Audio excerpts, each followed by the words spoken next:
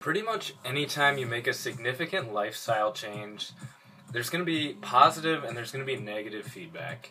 And when you're just starting out, when you're young and you decide that you want to make changes in your life and you want to pursue fitness and you want to pursue nutrition and you just want to become a better person, you're going to get some negative feedback. And it can be kind of difficult at first to try to manage this because you feel inside, you feel like you're doing the right thing.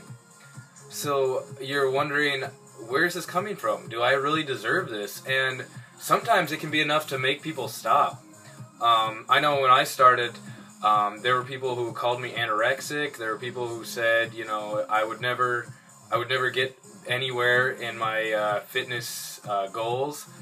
And I just kind of tried to force it outwards, but it kind of took a toll, especially when people would say things like, oh, look at this guy, he doesn't eat broccoli, he doesn't, lift 6 days a week, and he's in better shape than you are. Why are you doing these things?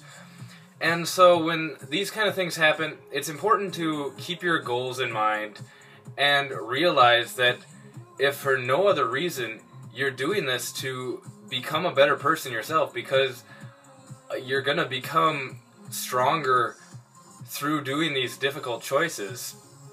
That's not to say you have to do the most difficult route possible. You don't have to starve yourself to get lean. You don't have to lift for 5-6 hours, as some people actually think that you need to.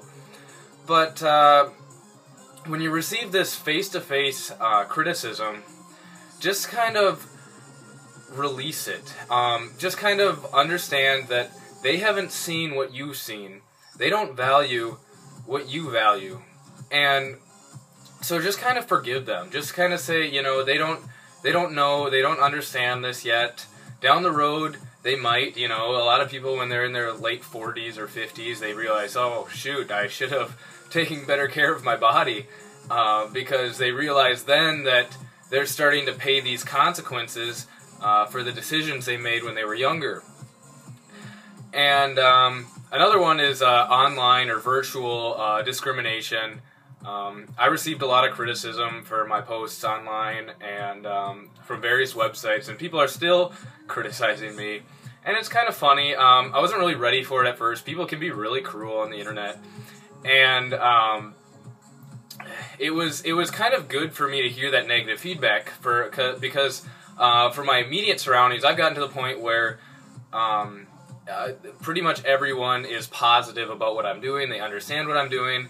But that kind of comes with age, for how long I've been doing this, and for the level of success that I've achieved. But when you see these things online, based on what you've been doing so far, it can be kind of hard to ignore. But listen to it. Listen to the criticism. When I posted online, a lot of people hated on my traps, and it allowed me to see. It took a while, but I realized that maybe there wasn't enough thickness in the rear lower parts of my traps, and so it allowed me to really focus there and realize that was definitely an area I can improve in. And so when you hear criticisms, of course, dismiss the ridiculous ones, the loud ones. But if somebody's able to give you an educated critique, make sure that you're able to take the positive from that and learn and grow from it. Of course, you don't really want to critique people who aren't asking for it. You just kind of want to let other people run their race and you run yours, and just kind of let those actions speak for themselves.